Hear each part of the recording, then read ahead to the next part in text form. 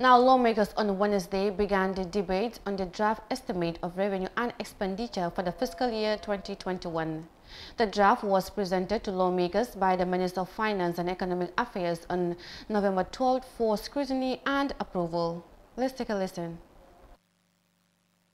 The estimated draft could not proceed due to motion moved by parliamentarians in order for committees, especially the Public Accounts Committee, to consolidate the report.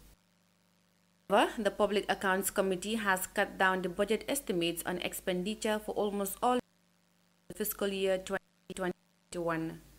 According to the report of the Public Finance Committee of the National Assembly, the committee has cut down the budget deficits of draft estimates.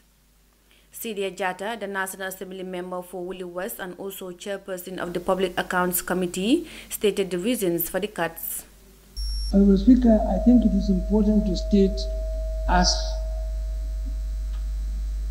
a start that the essence of what we did as committees on the draft estimates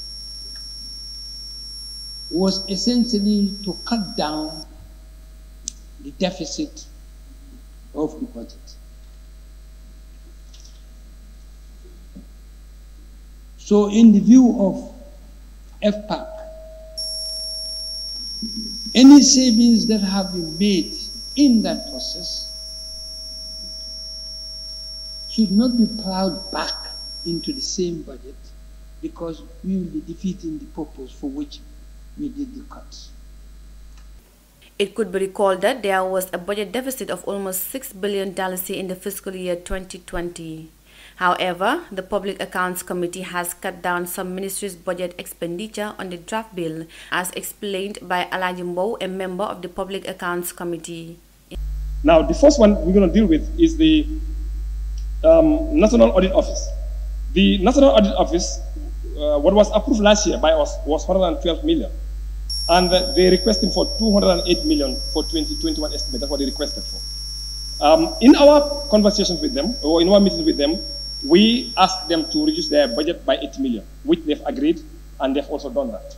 So really, there was no push and pull between us and them. They understood the economic situation of the country, and they've agreed to reduce their budget by 80 million.